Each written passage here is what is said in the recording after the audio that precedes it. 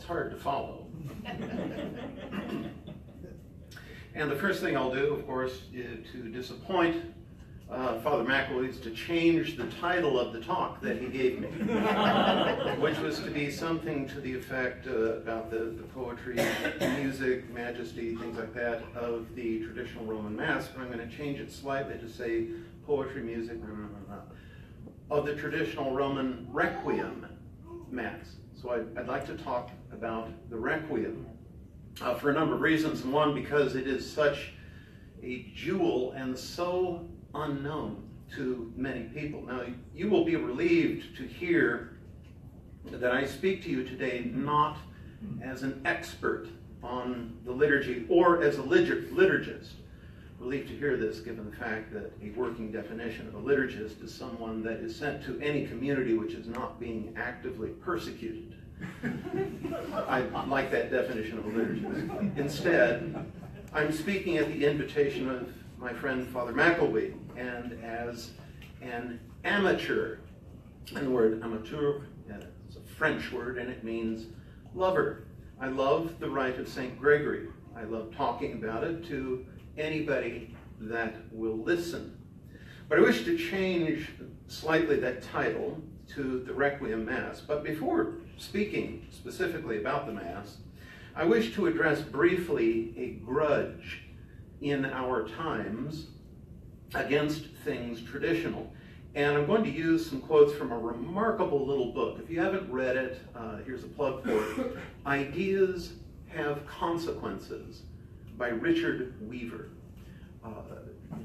You won't be disappointed, I don't think. Listen to a moment what he says about this. Quote, "Whoever argues for a restoration of values is sooner or later met with the objection that one cannot return, or, as the phrase is likely to be, you can't turn the clock back. By thus assuming that we are prisoners of the moment, the objection well reveals the philosophic position of modernism. The believer in truth, on the other hand, is bound to maintain that the things of highest value are not affected by the passage of time. Otherwise, the very concept of truth becomes impossible. In declaring that we wish to recover lost ideals and values, we are looking toward an ontological realm which is timeless. Only the sheerest relativism insists that passing time renders unattainable one ideal while forcing upon us another. Therefore, those who say that we can have the integration we wish and those who say we cannot differ in their ideas of ultimate reality, for the latter are positing the primacy of time and matter." This wisdom may be applied, I believe, to the decisions regarding the sacred liturgy which were in vogue, or rather at the boiling point, in the 1960s. The church must find a language to speak to modern man, said the experts. Modern man was never defined, except in the negative, as someone who is unable to understand the past, someone who was a product of the Enlightenment, that is, someone who could not stomach mystery. All must be explained, all must be understood immediately. Down with Latin. But this was an error, and Weaver was right. That the things of the highest value are not affected by the passage of time. So I speak to you as someone who looks toward an ontological realm which is timeless. Weaver continues, "Now the return which the idealists propose is not a voyage backward through time, but rather a return to center, which must be conceived metaphysically or theologically. They are speaking of the one which endures, and not the many which change and pass. And this search can only be described as looking for the truth. They are making the ancient affirmation that there is a center of things, and they point out that every feature of modern disintegration is a flight from this toward periphery. It is expressible also as a movement from unity to individualism. In proportion as man approaches the outer rim, he becomes lost in details, and the more he is preoccupied with details, the less he can understand them. A recovery of understanding as such, and this, unless we admit ourselves to be helpless in the movement of a deterministic march, this is possible at any time. In brief, one does not require a particular standpoint to comprehend the timeless. Let us remember all the while that the very notion of eternal verities is repugnant to the modern temper. So if you are here at this conference, it is likely that you are not bound by endless details or bound by the prison of time and matter, but rather you seek the truth of things at the center. And the very notion of eternal verities is not repugnant to you, but rather it is delicious. I doubt I need spend much time, if any, trying to persuade you that the very notion of eternal verities may be found in the rite of St. Gregory the Great. Technicians of the liturgy may bristle at the phrase that the French usually call the Old Mass. That is, if you go to France, you'll hear normally two phrases to describe the Old Mass. One is the Messe de Saint-Piscinq, the Mass of St. Pius V, and the other is la Messe de toujours, the Mass of always, or the immemorial Mass, the Mass of all times. Experts may bristle at it, but I like that moniker. I find it accurate. Another thing which ought to be said at the outset is to criticize the architects of the new Mass insofar as they were impious. When Plato wrote in the Laws, quote, "Let parents then bequeath to their children not riches, but the spirit of reverence," he was writing in a tradition of Western education which insists that children ought to be taught to despise what is despicable and to ridicule what is ridiculous, to admire what is admirable, to respect what is venerable. The opposite of veneration for what our ancestors strove to hand down to us is, of course, impiety. And it is significant that when Plato discusses the nature of piety and impiety, he chooses a young man, Euthyphro, who is bent on patricide. He is a youth filled with arrogant knowledge, and he is certain that he understands, quote, what is dear to the gods. He's come to Athens in order to prosecute his own father for murder. Socrates is struck by this, and he begins to question him as in the usual fashion, as he usually does.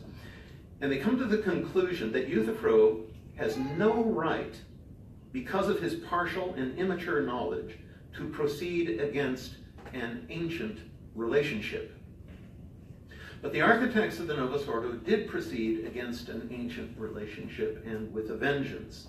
The desire, for example, of Archbishop Annibale Bugnini to remove the sign of the cross from the Mass because it was too heavy with symbolism, that ought to make us shudder.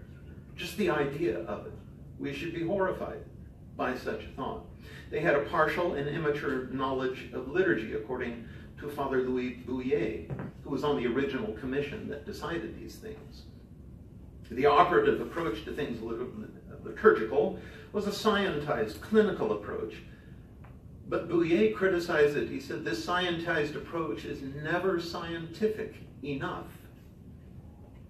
And as to relying on the historical critical approach to theology, be it redaction criticism or form criticism or whatever, I believe strongly that many of their conclusions were based on a hypothesis that was founded on a theory which was based on a guess. Not very solid. Now, why this animus against the past? Why did they have this? Let me use Weaver again. Quote, "Most modern people appear to resent the past and seek to deny its substance for either of two reasons. One, it confuses them, or two, it inhibits them.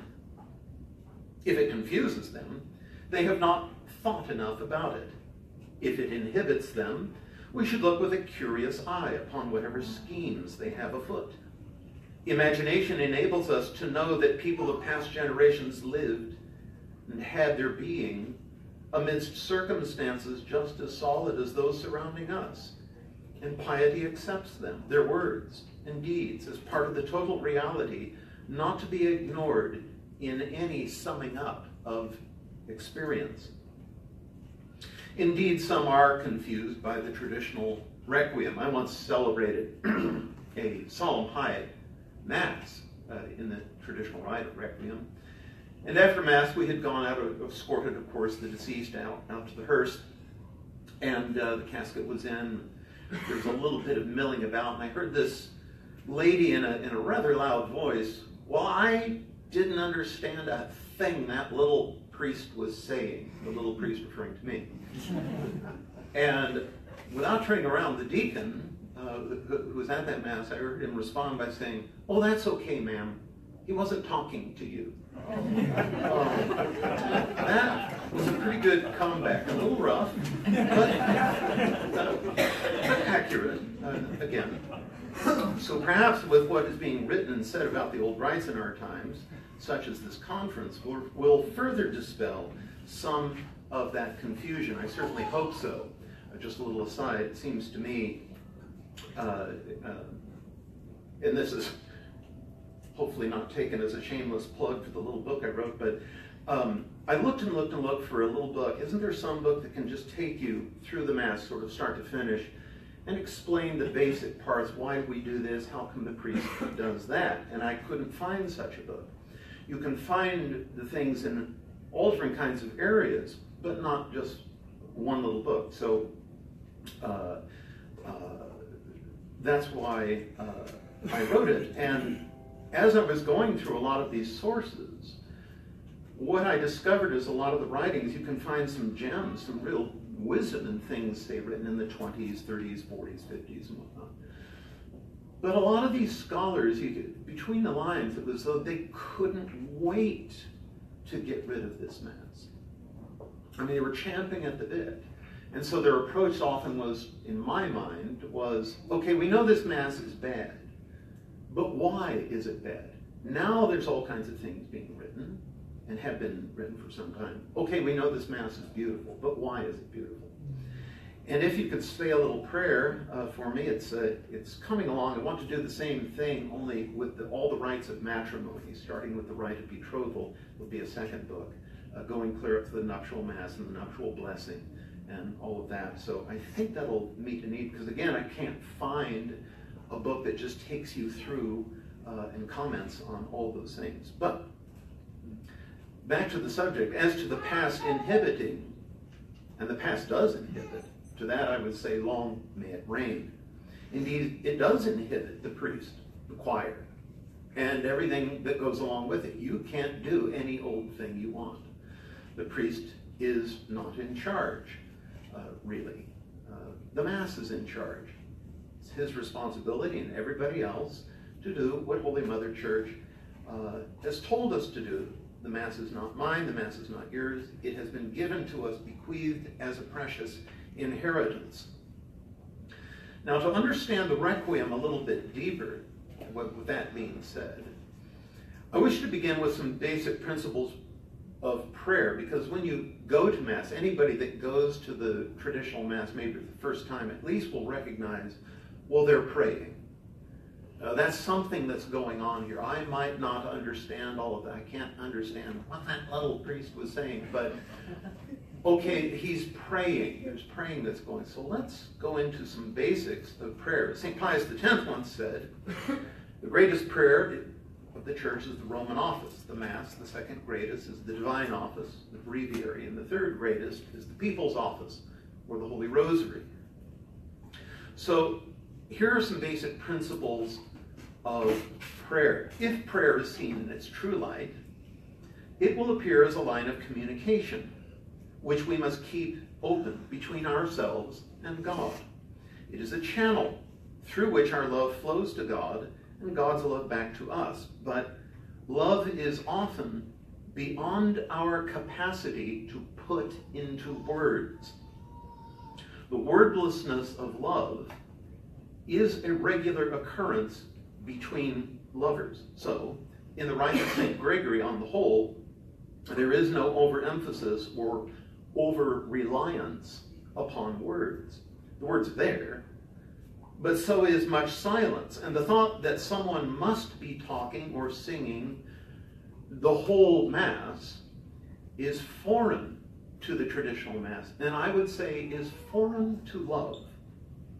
Our Lord said as much, quote, "And when you are praying, speak not much, as the heathens. They think that in their much speaking they may be heard." Quoted from the Gospel according to St. Matthew, chapter 6, verse 7. Our good Lord was not saying that long prayers are bad or that prayers with many words are bad. What he was saying was emphasizing it's our minds and our hearts rather than the tongue and the mouth. Those are the basic organs of prayer, the mind and the heart. And we should often recall that one single moment in which we have thought of God exclusively, the thought of him with love and gratitude, the thought of him with submissiveness to his will or with repentance for our sins, one such moment is likely far more pleasing to God than our many words. Furthermore, we need to pray attente ac devote, with attention and devotion. These two words are from a prayer which is said before reciting the divine office.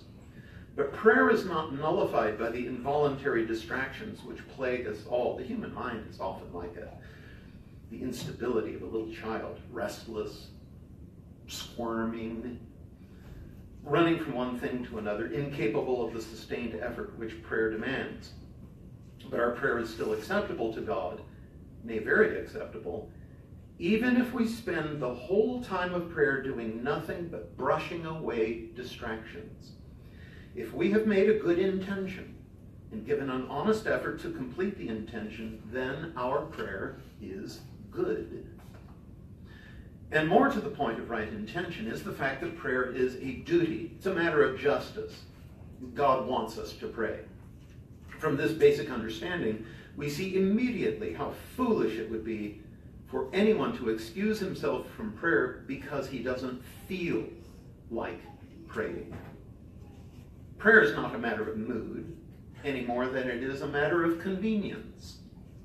And we cannot justify a lack of prayer by the absence of feeling, or that we do not seem to get anything out of prayer. We do not pray because we're going to get something.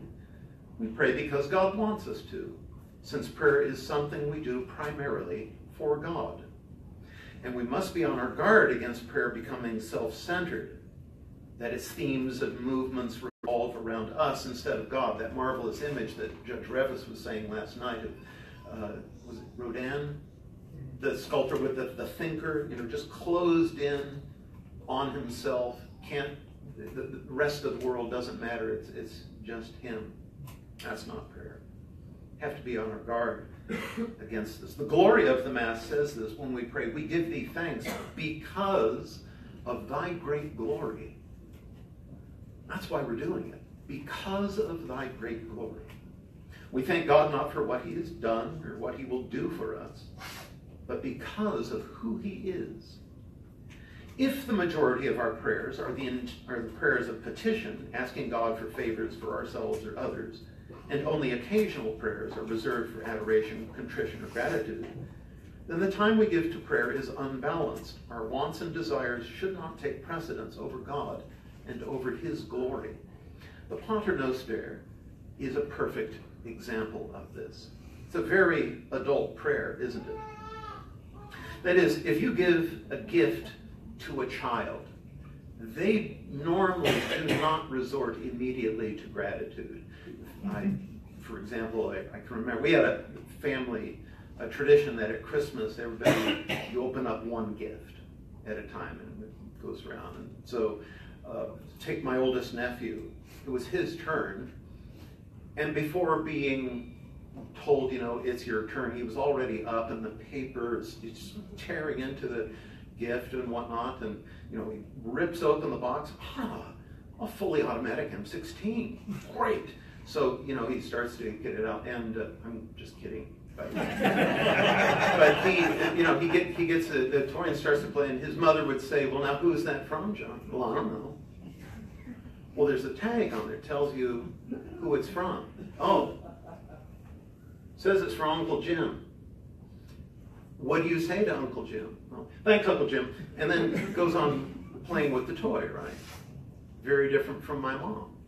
May she rest in peace. I could have a rock in a cardboard box and hold it out. Oh, you shouldn't have. Immediately, oh, thank you so much.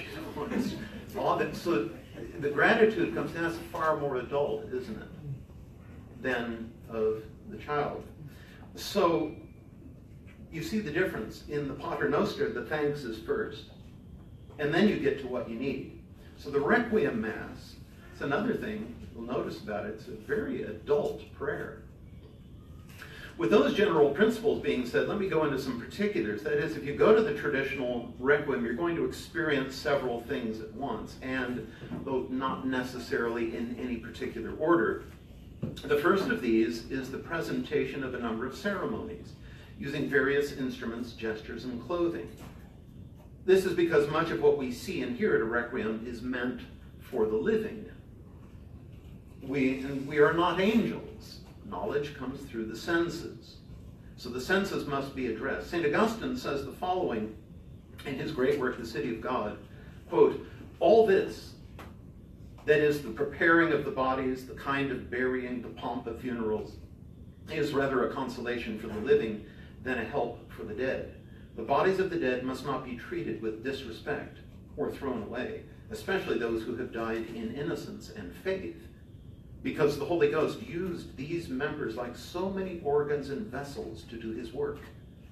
If therefore our Father's ring or clothes or things of that kind are dear and cherished according to our love for him, for the same reason these bodies are to be honored, for they are nearer and united to us more closely than the clothes we wear. For our bodies are not an ornament or as an aid to us, but these bodies belong to the nature of man. Hence, the funerals of the great and just men of old were considered as works of piety, and their burials celebrated. While they lived, they chose the place of their tomb. They told their children how their bodies were to be carried. Tobias, burying the dead, merited heaven according to the words of the angel, while the gospel tells us with what care and honor they placed in the tomb of the body of the Lord. Surely all this signifies not that there is any sense in the dead body, but that by the providence of God, who is pleased by these works of mercy, these ceremonies tell of the faith in the resurrection from the dead. And all these ceremonies are the fulfillment of the old covenant. Christ said explicitly he did not come to destroy it, he came to fulfill it. So his priesthood is not in the order of Levi or Aaron, but the order of Melchizedek, the high priest and king of Salem, who gave the original blessing to Abraham. The movements of the priests in the temple of Solomon, the incense, the psalms, all you see has its origin in Jewish practice, but not the offering of animals, rather being present in a liturgical way at the immolation of Christ on Calvary. This is the first purpose of every Requiem, to adore the Father in spirit and in truth, and to thank him for creating the deceased for whom the Mass is being said, to thank the Son for redeeming him, and to thank the Holy Ghost for sanctifying him. The benefit to the living is not just for their consolation, of course. It is also to awaken in the minds of those present at the ceremonies the belief in the resurrection of the dead on the last day, and above all to pray for the repose of the souls of the faithful departed and their speedy delivery from purgatory. The second thing that might be experienced is reverence. Reverence is a word from the Latin language. Judge Revers was talking about deponent verbs the other night. And this is another deponent, reverior. It's one of the Latin words for fear. And so it's deponent verbs describe an action. It happens to you, and it's also something that you do simultaneously. The altar, the missal, the crucifix, all the holy things are given reverence, at the heart of which is fearing to harm someone or something that you love. Thus we give the utmost human respect to the mortal remains of the deceased because his body was a temple of the Holy Ghost by virtue of his baptism. So we fear to harm it in any way. A third thing experienced is the doctrine that the soul, once created by God, is not destroyed, but rather changed in a sense. This is said in the preface of the Mass. Vita mutatur, non tolitur. Life is changed, not ended. It's in the preface of the Mass for the dead. And this is symbolized in the candles around the coffin. That is, what you want to have when the coffin is there and the funeral pall is over it. There's 6 candles on either side of the deceased, and these are of unbleached wax as opposed to the bleached wax up on the altar. The candles on the altar of bleached wax, that represents the church of the living. That's the church militant. That's you and me. And we're bleached. We don't see each other as we truly are. Thank God. Couldn't bear it. Yeah. For one thing, we have clothes on, and that's a blessing. But the deceased, however, those are unbleached candles because now he is appearing for God as he truly is. No bleach, no covering of any kind. Naked I came into this world, naked shall I leave it. And so that experience, and it's almost as if the flame that comes from the unbleached candle is slightly different than the flame on the altar. Vita mutatur, non tolitur. Life has changed, not entered, like a slightly different flame now. Fourth, the use of black, the traditional Jewish and Western color of death. We live in an age, of course, which seeks to repress the cardinal emotion of sadness. If someone is sad, many in our times feel driven to cheer them up and not let them be sad. You've got to cheer up. You need to be happy. But before Jerusalem was destroyed, Christ wept at the death of his friend Lazarus. He wept. There is a time to mourn. There's a time to weep, says the book of Ecclesiastes. Yet, as St. Paul says, not as the pagans do, as those who have no hope. On the tabernacle, however, the veil is not black, but purple, since our Lord lives, to symbolize the sorrow of the Savior at the death of one of his own.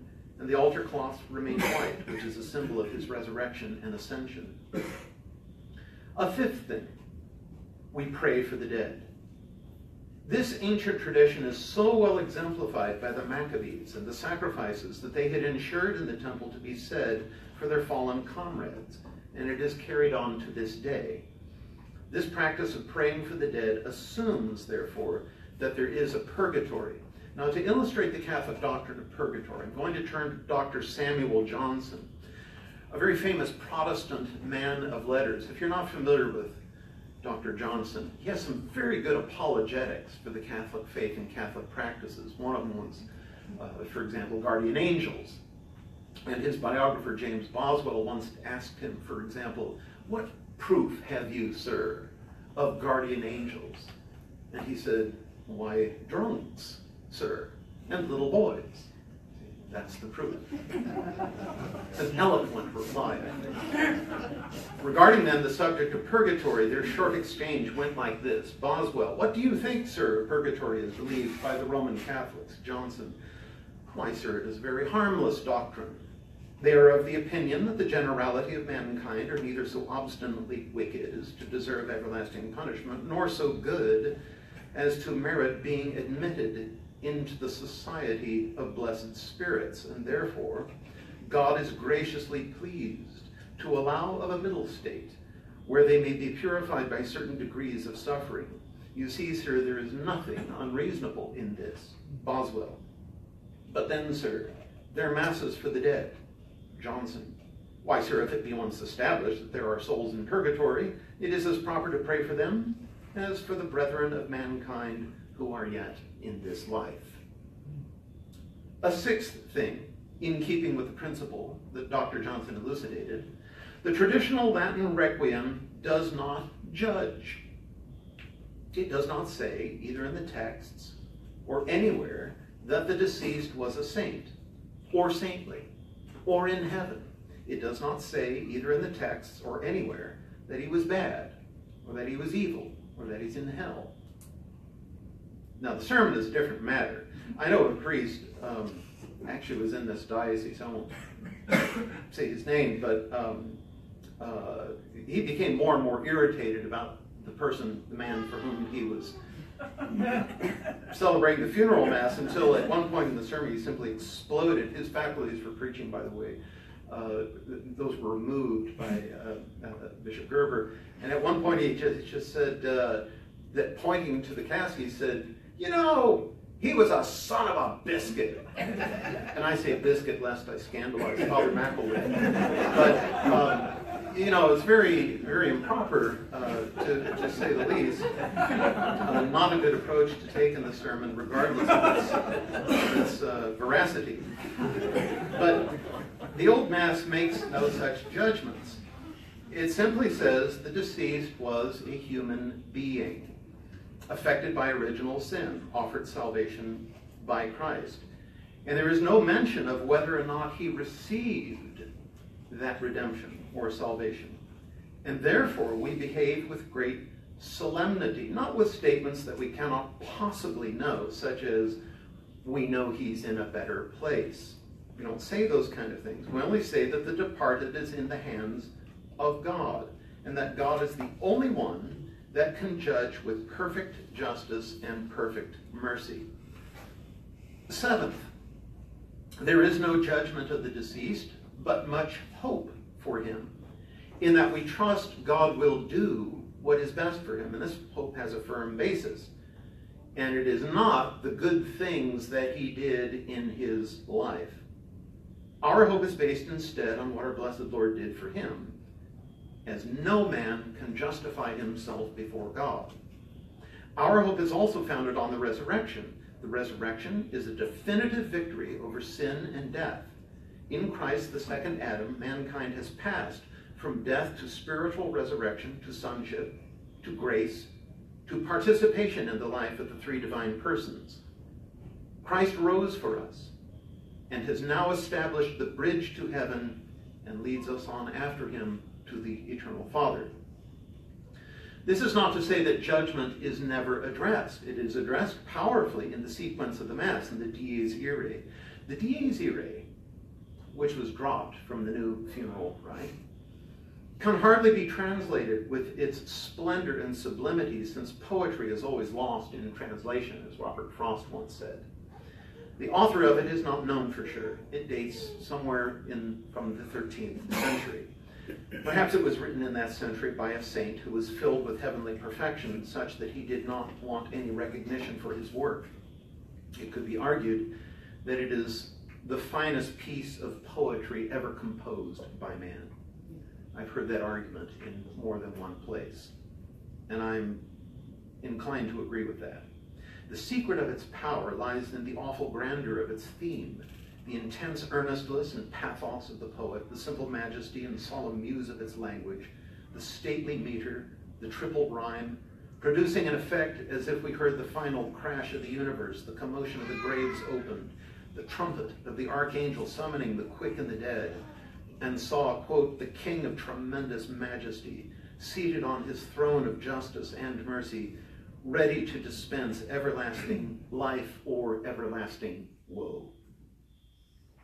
The importance of addressing the judgment cannot be overestimated, in my opinion. I remember a good Catholic woman, this is some years ago, who was an employee of a diocese, not this one, and she had a position that she was required to assist parishes with very, very difficult pastoral problems. She was called to a rural parish to assist with consequences of a car accident wherein 4 high school girls who were traveling, coming home from a football game at night, they hit head-on another car with 2 passengers. Everyone was killed. One of the girls was a Catholic, and apparently really a lovely girl, just a cheerleader, straight-A student, devout Catholic and all of that.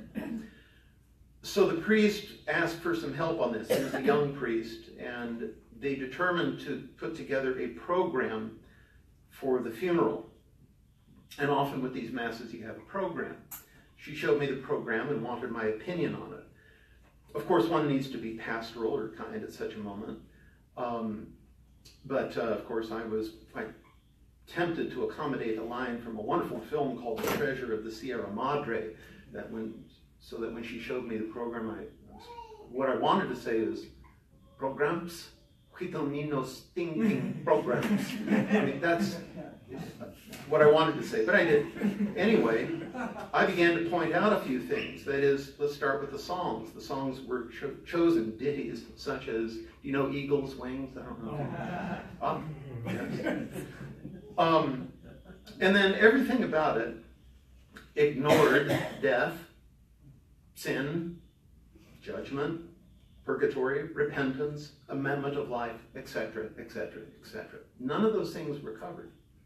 And the sermon was to the effect that the priest didn't know what to say until the girl's little sister said that she knew her sister was in heaven. So this is the happiest day of my life, because now I know my sister is in heaven. So let's make this a celebration of her life. And so that's what the sermon was about. Now, one problem at least with this approach, which I think is fairly typical in our times, is that the thorny questions of sin and death and judgment, they don't go away. And they just sit there on the back burner with young people, smoldering, burning. They still have the questions. The questions aren't addressed. But if they can't find those addressed in the holy sacrifice of the Mass or the texts or anyway, they'll go looking somewhere else to try and find them. If we repress these questions, we do a great disservice to any youth who attends such a celebration. And so they're going to find somewhere else to get an answer to their very legitimate questions about these subjects. And they are likely to come away from those other sources with many errors about death, such as all that is required to go to heaven is just to die. If you die, you're going to a better place. That's it. An eighth thing. The faith contained in the Requiem Mass is a gentle belief, an understated belief in how God acts. Pope Benedict XVI once wrote, "It is part of the mystery of God that he acts gently, that he only gradually builds up his history within the great history of mankind, that he chooses to come to mankind only through the faith of the disciples to whom he revealed himself, that he continues to knock gently at the doors of our heart and slowly opens our eyes if we open our doors to him. And is this not the truly divine way? Not to overwhelm with external power, but to give freedom, to offer and elicit love. If we attend to the witnesses with listening hearts and open ourselves to the signs by which the Lord again and again authenticates himself, then we know that he is truly risen." So the Requiem Mass, I would say, is a gentle knocking at the doors of our hearts to entrust ourselves to the risen Lord. Christ has saved us in principle by his death and resurrection, and we can be opened to his power by our living faith. As St. Paul put it, "Whoever is born of God overcomes the world, and this is the victory that overcomes the world, our faith. Who is he that overcomes the world? But he that believes that Jesus is the Son of God." St. Thomas the Apostle went all the way to recognizing Christ's divinity. But Jesus said to Thomas, "Blessed are those who have not seen and yet have believed." Ninth, once the prayers over the catafalque or the coffin are finished, the In Paradisum is sung. This too was dropped, sadly. It's a gorgeous hymn. "May the angels guide thee into paradise. May the martyrs receive thee on thy journey and lead thee into the holy city, Jerusalem. May the choirs of angels take thee, and with Lazarus, once poor, may you have everlasting rest." Sums up everything, the wishes of the priest who celebrates the Mass, the faithful who are attending it. This is what we hope. Thus, the last prayer said for the departed, that is said, the last time, right before the last time he goes through the doors of his parish church. That's it. It is a perfect expression of hope. It is the nature of hope to be convinced that the sacrifice of Christ at Calvary, at which we are present during the funeral Mass, would make salvation possible for the departed. One of the fruits of the sacrifice may then be seen at the cemetery. In a cemetery of consecrated ground, you will see the sign of salvation, the cross. The cemeteries and burial places of all other religions are like those of the pagans. No cross, No signs of salvation mark the resting place of their dead. Their monuments and tombstones are today like those on the banks of the Nile or along the roads leading out of Rome, around the site of ancient Athens, the deserts of Arabia, monuments of human folly and pride, while the church alone surrounds her funeral rites with signs, figures, and symbols teaching truth to living and guarding the remains of the dead. The word cemetery is from the Greek, meaning a sweet station, a place of rest or sleep for those who die in the peace with God and go to a sweet station or place on their way to the last judgment, awaiting their rising. The origin of the practice of the cemetery may be found in the burial of Abraham, who bought the double cave. This is in Genesis chapter 23, verse 9, where his bones were laid. And there was buried Sarah, and there slept the bones of Isaac, of Jacob, of Adam, and of Eve. We do not bury indifferently inside the church or in the cemetery. The condition of a person at his death, his station or wealth, or the importance of his family should not be the cause of his monument in a consecrated ground, but only his good life or his holiness. St. Augustine says, quote, "Those who being oppressed by grievous sins procure that their bodies at death be placed in consecrated ground should be condemned for their audacity, and the holy place will not deliver them, but will accuse them of the guilt of temerity. Those who are buried in a church are martyrs or great defenders of their country. Ecclesiastics, only bishop and founders of orders should be buried in the church." And one last thing with which I will conclude. There's a practice in the traditional Roman rite that always makes any priest feel that his collar is a little bit tight. And the practice is that the faithful departed are buried facing the east, so that at the last judgment they will rise up to the Son of God who is facing the east. Priests are always buried facing the west. Did you know this, Father? Yeah. Did you know this? Oh, well, good. You're in the right place. You get to know why. You see, at the very end, the priest is facing the west because when he rises, he will have to face his congregation and answer to them as to how he did as a priest. So pray for your poor priest that they can answer well. Thank you.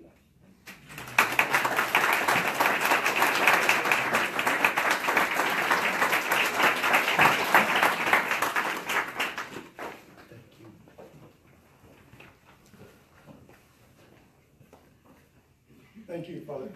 Now you can see why he's my hero. And I will be officiating at a funeral here, not Requiem Mass, but funeral for General Alvisham here shortly. So once again, I ask you to pray for him, for his family.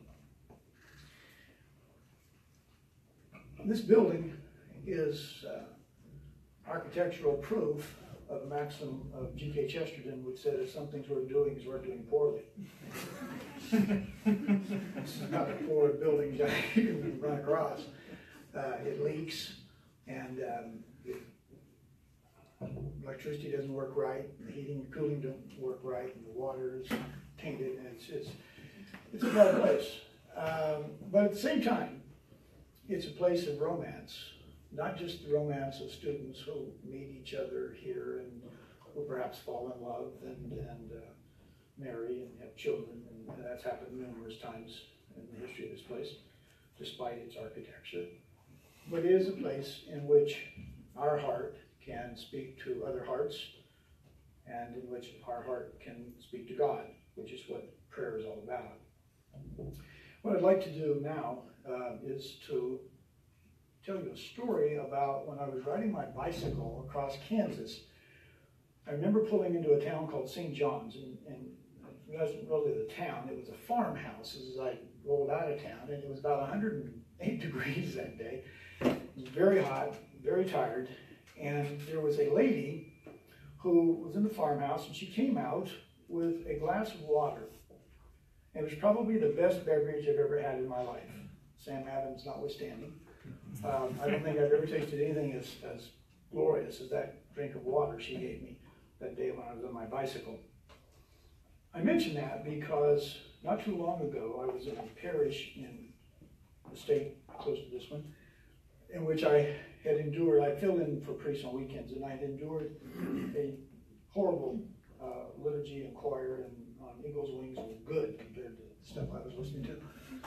And I was driving back to Topeka, Kansas, thinking to myself, you know, how can people even go to church hearing that stuff they have? I'm not sure my faith is that strong. I think if I had to listen to that, I don't know, I'd stay home and watch NASCAR or something. All right. Seriously? And I was in spiritually kind of very dry and desperate. And then I pulled into Pure Heart of Mary Church in Topeka. And there, I heard a children's choir. And I heard a children's choir that somebody says that to me, and I immediately tense up, and I think, oh Lord, what's this going to be like now? And what I heard came straight from the angels and from heaven itself. It was an absolutely wonderful experience. And that was thanks to those who were singing, but it was also thanks to our next speaker, Dr. Tappins. So, Doctor, I think you're here now, and I didn't have a chance to tell you that Sunday how important that experience was for me, but I tell you now publicly that that was a wonderful experience. And he's going to talk about a topic that came to me as a surprise and as a delightful surprise when he said he wanted to talk about music and the formation of moral imagination. So, Dr. Tappan, I turn it over to you, sir. Thank you so much for all you've done for so many